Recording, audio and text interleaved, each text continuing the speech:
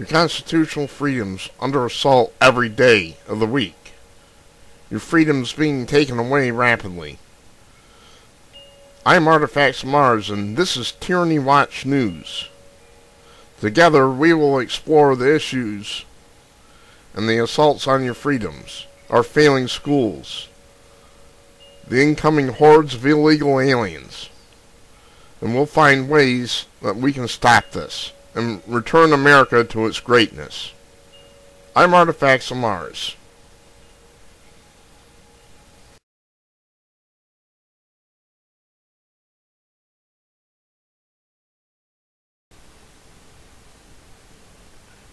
Well, this is Artifacts Mars, and this is 28 July 2014, and this is Tyranny Watch News.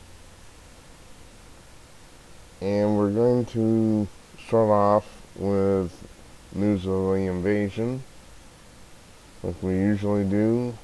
This is from triblive.com. It's basically Pittsburgh area station or something.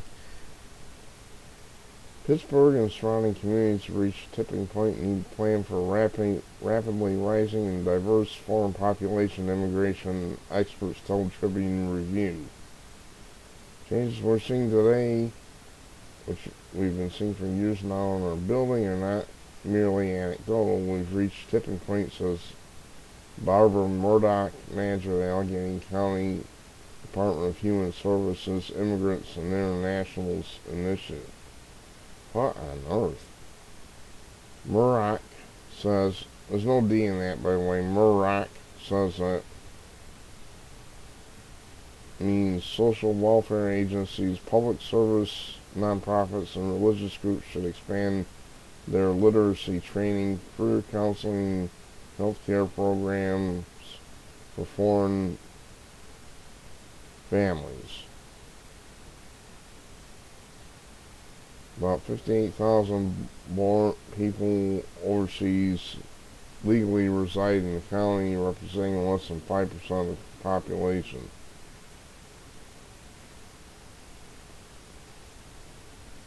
That's not saying how many illegals are there, so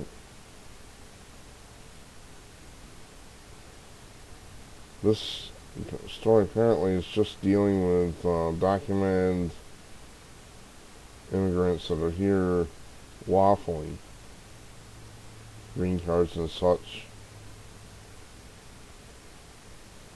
So, this shows you that even, legal immigration can overload the system. But, the stuff that's going down at the border is just unbelievable. Alright, the next story.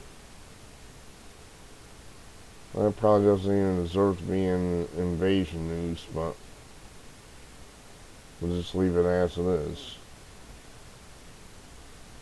And next story, Border Patrol points loaded gun at Iowa Boy Scout troop, threatens young scouts.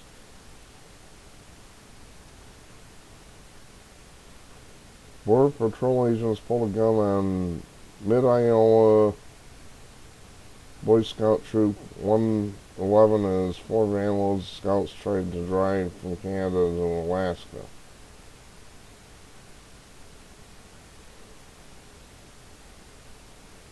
The scout leaders were furious. I would think so.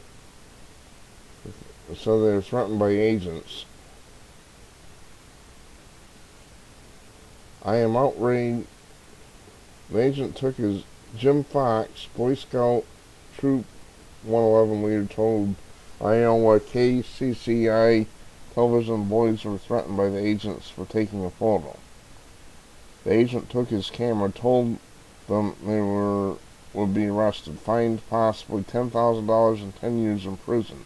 The agent had a loaded gun pointed at the boy's head. I am outraged by the fact that we have 18 Boy Scouts that want to come home, yet we have southern borders. It's like a sieve. Yeah, no fooling.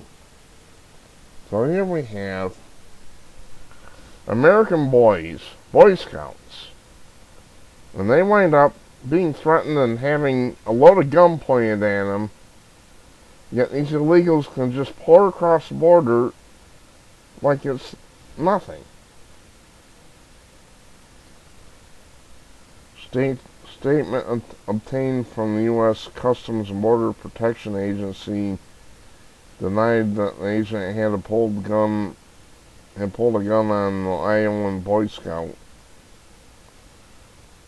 CPV's review of this group's inspection, including video footage, indicates that our officer did not unholster or handle his weapon as stated in the allegation.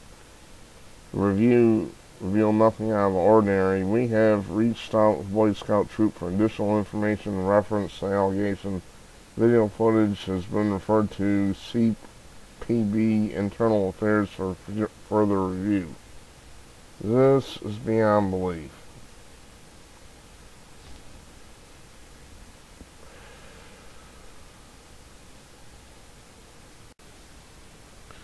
Now I took a look at the story and took a look at the video, and I believe Scoutmaster, I don't believe the authorities on this one. I think the kid probably did have gun pointed at him.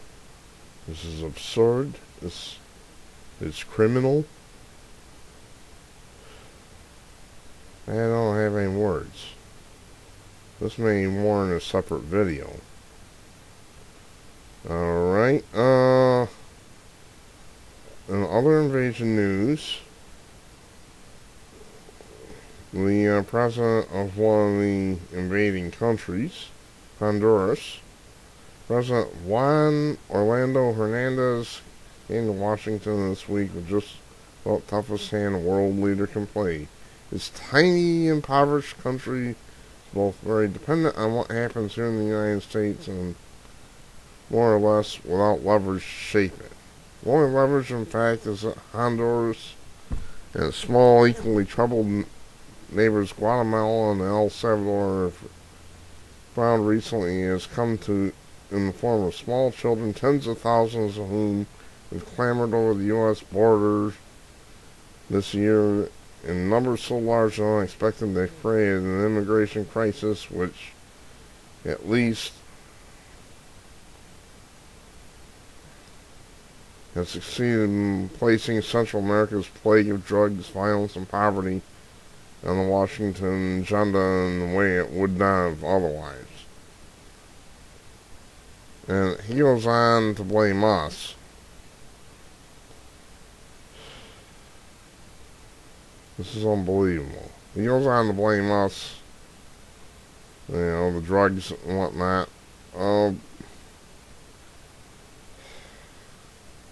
It's ridiculous. So he's blaming us. You're at fault for the invasion. We're not at fault for it. Screw you. I'm getting a little angry. I'm sorry, but I am getting a little angry.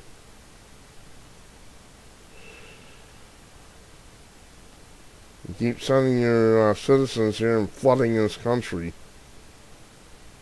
And it is going to damage ours very severely in terms of economics and diseases, gangs. I have no words. Alright. Moving on to international news. Iran, it says, we will hunt down Israelis' house. Deputy commander of Iran's Revolutionary Guards vowed revenge against Israel for its ongoing military incursion in Gaza, which has already killed hundreds of Palestinians and dozens of Israelis. You people of Israel are trees without any roots, which were planted in the Islamic lands by the British, Brigadier General Hossein Salami said at Friday's prayer sermon in Tehran. This is from the Daily Caller, by the way. We'll chase you house to house and take revenge for every drop of blood of our martyrs in Palestine.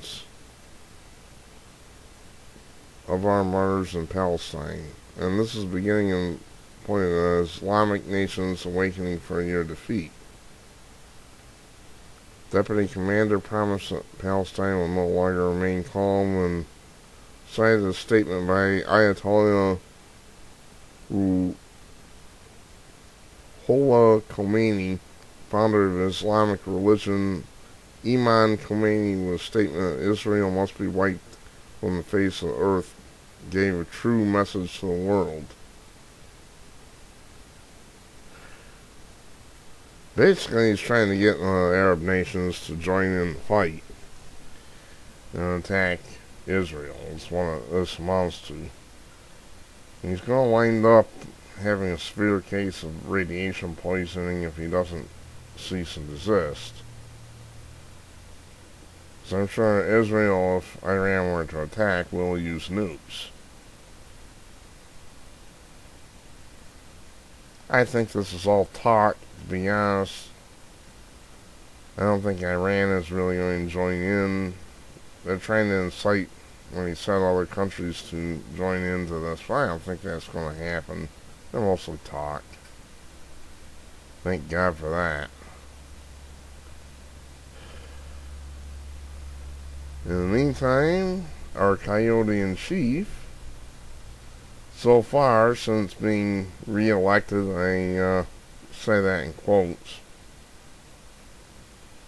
while domestic crises simmer and international conflicts flare, Obama can be seen counting on pitch and putt.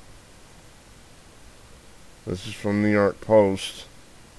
He has attended 75 fundraisers since 2012 re-election and 81 rounds of golf. He's on his pace to double 104 days he spent on links during first term.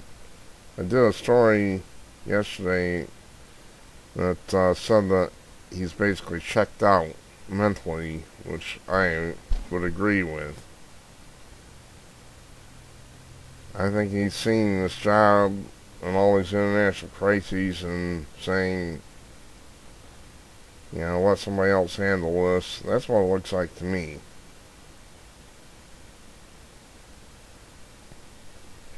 Here's an example. On July 17, the day Malaysia Airlines Flight 17 was shot down by Russia-backed separatists, Obama attended 2 fundraisers in Manhattan with little mention of the incident. He golfed 3 days later. This is not leadership. This is just, well, screw this, I don't want to do my job, and he goes off and plays golf. It doesn't even mention about basketball games, so what can you say? He does not care, unfortunately.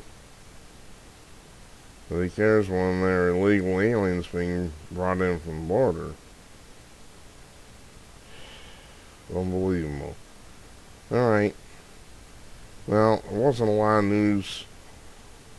A lot of new news, so we're going to do our Dilligaff selection for the day and call it quits. Keith Urban in Boston. Keith Urban is an Australian singer. Some call him country, I would disagree, but at any rate, he had a nutso concert.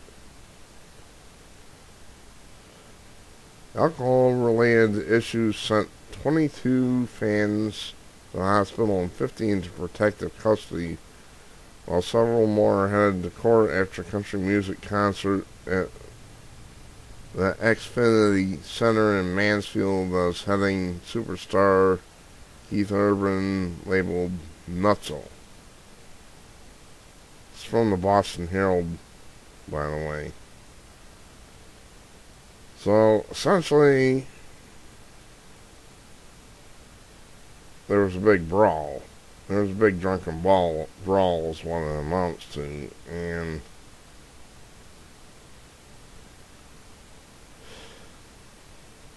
I guess it was much like a rap concert or something, from what they're saying. Like I said, they call him country. He's not country in my book, but that's a matter of musical taste.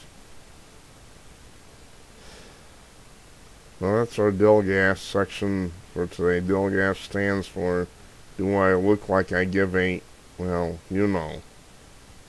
I'm Artifacts Mars. Thanks for listening.